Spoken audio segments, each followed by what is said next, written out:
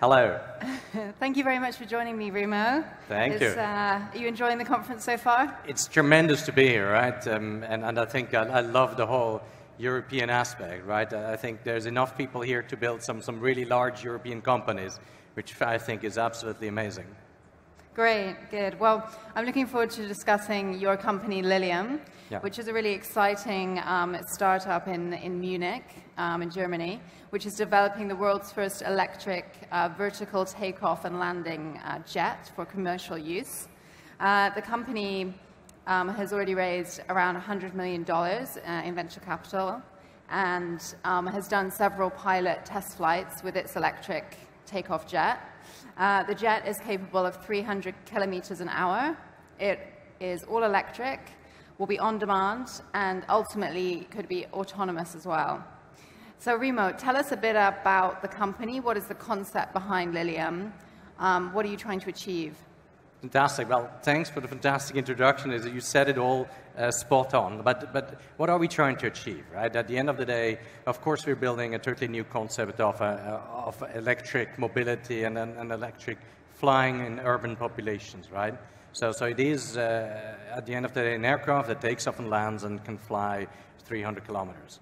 But we're not stopping there. What we are really aiming to do is change how mobility works. Because as soon as you can do that, and it is electric, it is clean, it is quiet, right? We can really start reimagining how do we travel, right? What does mobility actually mean, right? If you can get close to people where they live and where they work, and we can connect them in totally new ways, that is a paradigm shift, right? And throughout history, what we've seen, like as transportation gets faster, we end up traveling longer distances because we all are somewhat primed to a certain amount of time that we're willing to spend on transportation. And obviously we've seen that from the bicycle to the cars as this evolution goes on. We ended up traveling further. And we believe that we are at the beginning of a similar transition to do that. So, and what we do, right, and how do we do that, right? Why are we at the Web Summit? Of course, we are a hardware company at the end of the day, building an electric jet, but we will create a service, right? We will create a service that's going to be easy to use. You book it on your mobile app, and it's going to be a very similar experience than what we've all gotten to use with ride-hailing services. And that's, I think, is going to be a tremendous and exciting journey to get on. Okay, so you envisage this being kind of quite similar to the Uber service at the moment. People can get out their mobile phone and command an electric jet that will just land in front of them and take them where they want to go? That's pretty much what we're thinking. Look, we are entering a phase where flying really should start becoming part of our day-to-day. So we are aiming for this to be affordable for everybody that sits here in the room. It will be, give or take, a similar price point like an Uber or a Lyft or a taxi, right? In fairness, at the beginning, I mean, that's not ultra cheap, but over time, of course, as well, as it goes autonomous, the price points are going to change. But there's some very exciting change in terms of how the technology works, right? Because you can do these distances, because it is electric, the electricity is pretty cheap. The operating costs are surprisingly low. So we often cite the example, the JFK in New York to downtown Manhattan, which could become a 5-minute flight and probably a price point around $40, maybe $50, depends on the time of the day. And anybody who's done that journey before is like it can take anywhere between an hour and 2 hours and usually costs about $65. So that's the type of paradigm shift that we're talking about. Okay. Where are you with the technology at the moment? What kind of pilot flights have you done, and when do you expect it to be commercially available? Yeah. So we have, since 2017, the beginning, we have shown our two-seater aircraft, which was a technology prototype that has done some of the most critical things in terms of our evolution of showcasing the technology. Part of that, of course, is, and that's very important to understand, right? It took off, and then it started going into the forward flight motion. By the way, that is really what changes when you're, rather than just hovering like a drone, when you start flying like an airplane. That's why we're talking about being able to do 300 kilometers and not 30 kilometers, because your energy consumption goes down by a factor of 8, a factor of 10, give or take. So we've shown that. Right now, we're working on the next version, which is the 5-seater version, which will then become the certifiable aircraft. So there's a few more gates to go. And certifiable basically means if we want to fly this aircraft commercially, you do need to get the EASA, the FAAs of this world to then certify it as a commercial aircraft. And that means they will set a safety bar that nobody probably in this room thought about when they took their Airbus A320 or whatever you took to get here. You didn't really think about the safety, right? Because the safety bars are set by the regulators extremely high. And we will have to comply with a similar safety bar. So when do you expect to receive that certification? When would you like to? So it'll be a few more years. What we believe is certainly by 2025 there will be several different locations where this technology is going to be part of the day-to-day mobility. What that means is like there will be tens, if not hundreds of jets in a city, and people will be able to use it. So it'll have a meaningful contribution to how we're getting around. And that's by about 2025. Of course, working backwards, there's a bunch of stages and gates that we need to get through. Of course, one is the certification, which is a process, and we are in that process and already advancing on that process. But of course, it also has a bit of a badly defined endpoint in that way. But somewhere in that gap, you can expect this to be part of your reality. Okay, so by 2025, you expect certification to be achieved and this technology to be available in several locations. And manufactured aircrafts and rolling them off at a pretty sizable numbers of the factory. Okay, great, thanks. And what about competition in the space? Because I know that Uber has got its Elevate project, which is quite similar, and I think some other aircraft manufacturers are also working on similar concepts. Is competition a good thing? Is there any collaboration? Yeah, look, the way we're looking at this is we are actually seeing an entirely new industry being created here. So there's actually over 100 different projects working on the actual aircrafts, and there's thousands of different suppliers and other companies that are starting to think like, how do we support that ecosystem? So what we're talking about a world, we're estimating somewhere between 600,000 or to 1 million aircraft being sort of an early market size, right? And each aircraft having a revenue potential of $1 million to $2 million. You do the math, right? So we're talking about an industry that's bigger than $1 trillion, right? Some other estimates talk about an industry that could be in the order of 20 to 30% of today's automotive industry, what we're doing on the ground today. So we think it's great that there's competition and there's a whole ecosystem that is going to be needed. And we are not going to be the only ones to do this, and the more there is, the more cities are going to really think about, well, what sort of infrastructure do we need to put in place? How do we actually accommodate all of that? And then, of course, how do you survive in a competitive environment? Of course, you've got to be very good at executing. You've got to have good technology. You've got to build a great company, and these are sort of the hallmarks of any good competitor. Okay, interesting. So it could be like a similar market build-up as we've got with Uber and Lyft at the moment, who are competing in the same kind of space. Yes, but you also have to differentiate, right? Some people will just remain platform providers, right? And that is great. But then there's many projects that actually build the aircraft, right? That in itself is a huge adventure and venture, if you want. I mean, for anybody here in this room that loves complexity, right? This is probably going to be one of the most complex, most exciting projects to be part of in terms of building an entirely new type of aircraft that is, of course, going to be smart, that is going to link into airspace. We'll have very interesting problems to solve around airspace management to the point of like creating a great customer experience, right? Creating a journey, a user experience that is seamless. And some people will play on the on that sort of platform, just maybe facilitating the user experience, and others will do a full end-to-end service provision, right? So. And then within the people that create aircrafts, of course, there is a technologically quite fundamental difference. There's approaches that are more looking at hovering aircraft, and then there's a group of people that follow approach of transition aircrafts, right? And transition aircraft, that's where the physics play, is as soon as you can start flying like a plane, as I said earlier, it's like then you use less energy and you can fly that much further. So there will be definitely different use cases and different markets for both of these types. Great, okay. which cities and communities do you think this would be most easy to launch in first?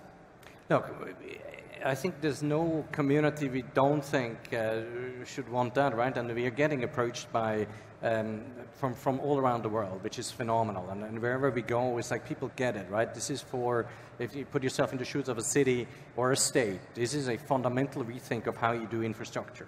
Like for the first time, you can start creating high-speed connectivity at probably at the thousands, if not at 10,000s of the cost of doing that. So what does that mean? If you live in a very large urban area, that's usually the only time when you get access to high-speed connectivity, right? But if you live in a town with 10,000, 20,000 people, nobody's ever going to build a motorway for you or a high-speed rail link for you, right?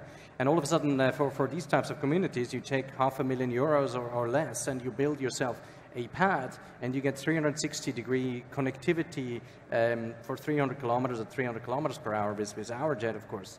That is a fundamental shift in that. Mm-hmm. And larger cities have the problem is like adding more infrastructure is extremely expensive, right? You need to build, if you want to connect 2 points, right, you need to build everything in the middle, obviously, and maintain that, right? All of a sudden you start thinking, actually, I only need to build A and B, and actually the bit in the middle, I pretty much get for free because the air is there. And there's a tremendous amount of capacity in the air, right? There's a whole third dimension.